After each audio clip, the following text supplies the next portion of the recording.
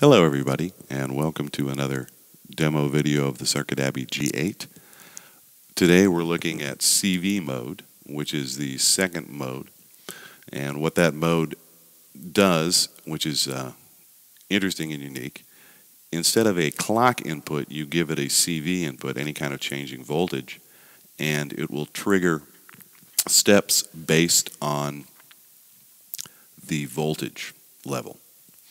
And this can lead to some interesting things, especially when you do this at very high audio rates. And it occurred to me that this might be a fun way to implement hard sync, which is a traditional synth technique. And it turned out to be kind of fun, so I'm going to show you some things with that today. Now, first of all, let's take a look at traditional hard sync. You start with two oscillators, a master and a slave. In this case, they're both just simple triangle waves. You have a master, you have a slave. And you can hear that there's a little tuning difference between them. There's a little phasing difference between them when I play them both at the same time. So you can hear that phasing warble by. So what we do in the traditional manner is we take a square wave out of our master oscillator, like so. And you notice the leading edge of the square wave lines up with the positive peak of the master waveform. And we're going to go ahead and put that into the sync input of our slave, so you can hear it and see it.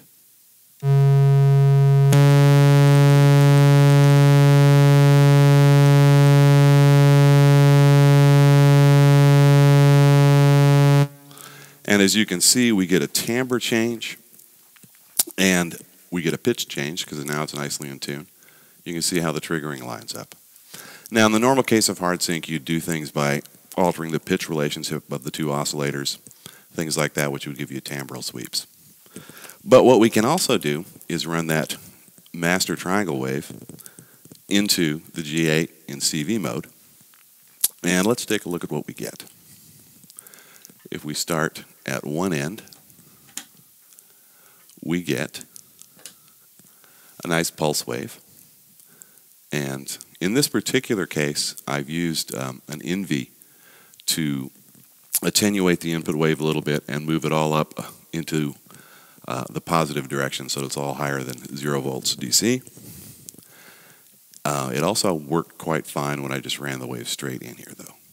So if for here, we have this nice single square wave, or pulse wave. We're here, we have a pulse wave that is starting at a different place on the waveform. This is kind of almost in line with that positive peak. But if we go in the middle, we have two pulses. One, of course, for the positive going side of the wave, one for the negative going side of the wave. And if we pick different outputs, we get a different relationship between those two peaks, because we're taking different points on the triangle wave. So let's go ahead and take a listen to what some of these sound like. Here's our triangle wave. Hold on just a second here. Oh, so let's go ahead and put our triangle wave back. Here's our triangle wave. Now let's go ahead and take this here and put it into our hard sync input. And again, if I use this point, I get something very much like traditional hard sync. Waveform looks almost the same. If I go up here, same result, but now we're offset 180 degrees in phase. Sounds the same here, but when I add the master oscillator in, you'll hear cancellation. Hear how that gets thin? So, if I go here, as I start moving up into the land of two peaks, I start seeing a second harmonic. And depending where I am on the wave, here it's kind of narrow, just up there at the peak. And as we move up higher, that gets more pronounced. We go all the way up to the top again. It's a real second harmonic.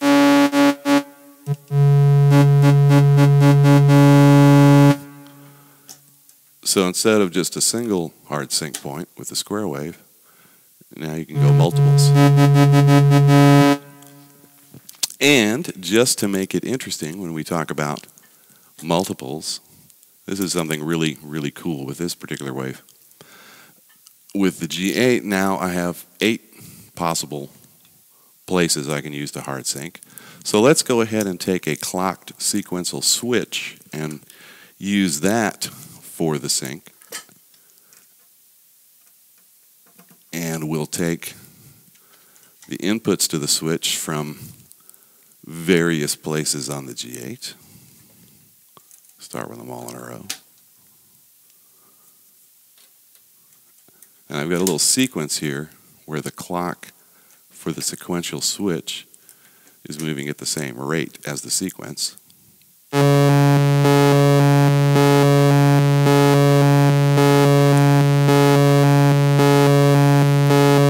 Now that alone count sounds kind of cool. So let's go ahead and add the sequence in, and what I'm going to do, rather than sitting here and talking at you, is I'm just going to move these inputs around to different places. And right now, this oscillator is tracking 1 volt per octave with the sequencer. We're going to, at some point, take that away.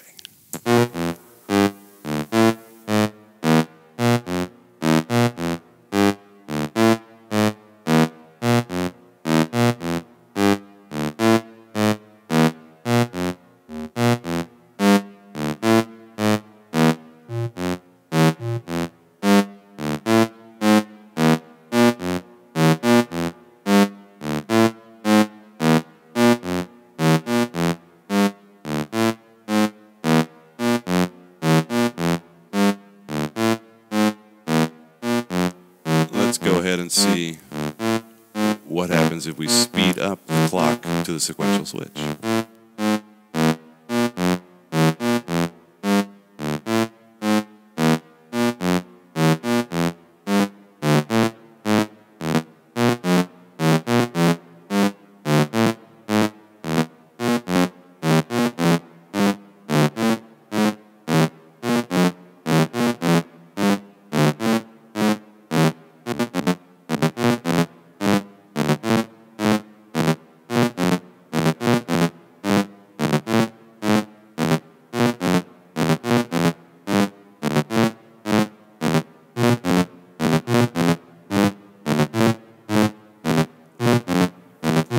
And there's our original waveform mixed back in.